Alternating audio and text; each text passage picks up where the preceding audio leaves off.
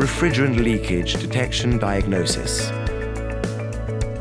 When the indoor unit displays EC, which indicates the refrigerant leakage detection error, the failure could be caused by 1.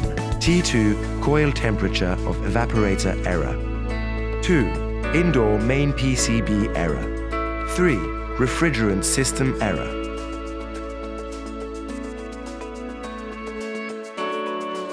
Shut the power off and turn it on 2 minutes later.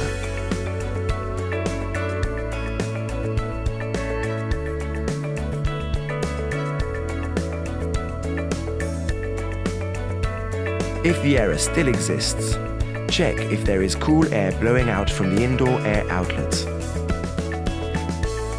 If there is cool air blowing out, check whether T2 sensor is well fixed and measure the resistance value of T2 to ensure the sensor works well.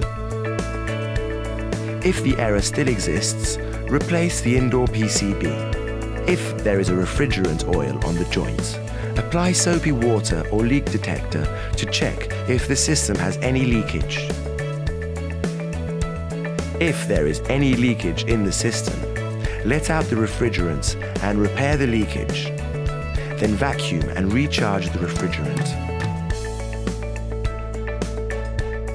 Check the EEV, electrical expansion valve.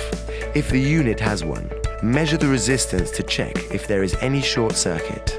If yes, replace the coil of EEV. Measure the output voltage to the EEV. The value should be the same as the table.